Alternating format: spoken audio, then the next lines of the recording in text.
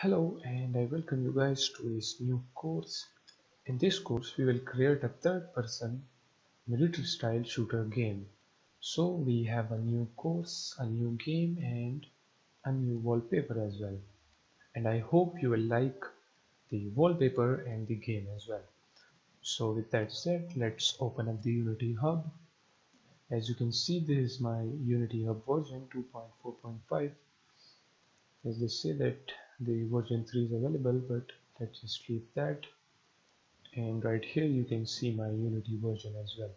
So now click on this project, then click on this new, and hence this is a 3D game, so we will select this 3D and let's name this as third person shooter military style. And this is the location where this project will save. It is in the C drive users coding cafe and desktop. So I don't want to save it right here, so let me change the location. If I click on this, as you can see, we are inside the C drive. Let me go inside the users, coding cafe, and then Unity project R, and I will select this folder which is Unity projects R.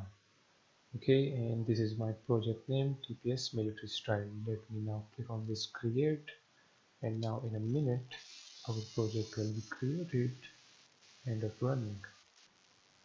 So as you can see, here is our project. Here is the main camera, directional right, and in the assets we have this scene. First of all, let's rename this to mission. Okay, click on reload. Okay, now we have the mission scene right there. And guys, let me just drag and drop this game window right there. Okay, you can set this however you want, but I like it like this, so I will leave it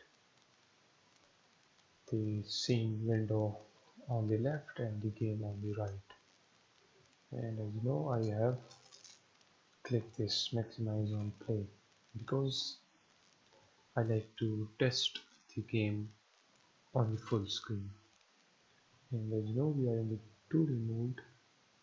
Now we are outside 2D mode. Okay, so everything is set up, and in the next video we will continue our work on this project. So see you guys in the next one.